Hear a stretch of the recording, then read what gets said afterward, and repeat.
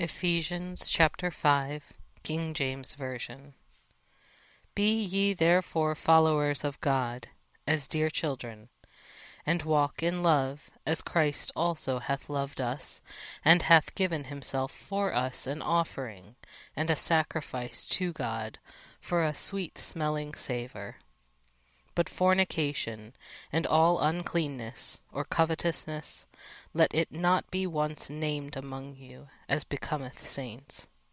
Neither filthiness, nor foolish talk, nor jesting, which are not convenient, but rather giving of thanks. For this ye know, that no whoremonger, nor unclean person, nor covetous man, who is an idolater, hath any inheritance in the kingdom of Christ and of God. Let no man deceive you with vain words, for because of these things cometh the wrath of God upon the children of disobedience. Be not ye therefore partakers with them. For ye were sometimes darkness, but now are ye light in the Lord. Walk as children of light. For the fruit of the Spirit is in all goodness and righteousness and truth, proving what is acceptable unto the Lord. And have no fellowship with the unfruitful works of darkness, but rather reprove them. For it is a shame even to speak of those things which are done of them in secret.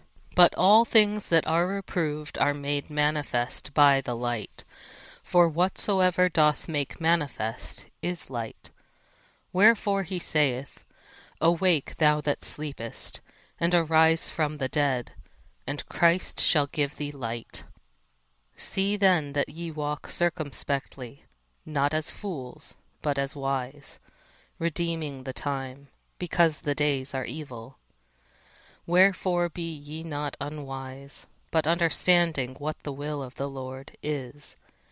And be not drunk with wine, wherein is excess, but be filled with the Spirit, speaking to yourselves in psalms and hymns and spiritual songs, singing and making melody in your heart to the Lord, giving thanks always for all things unto God and the Father in the name of our Lord Jesus Christ, submitting yourselves one to another in the fear of God.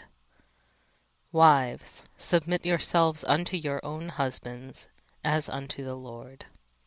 For the husband is the head of the wife, even as Christ is the head of the church, and he is the Saviour of the body. Therefore, as the church is subject unto Christ, so let the wives be to their own husbands in everything.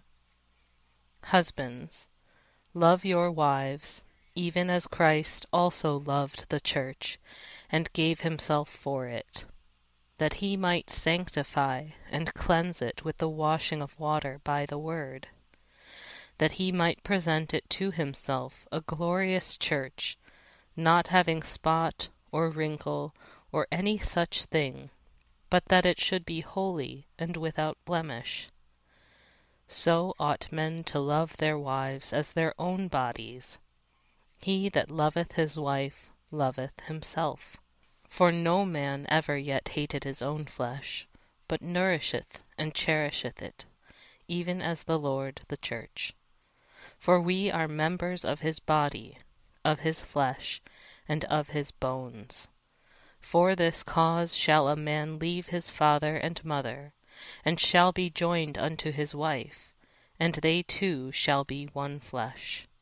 This is a great mystery, but I speak concerning Christ and the church. Nevertheless, let every one of you in particular so love his wife, even as himself, and the wife see that she reverence her husband.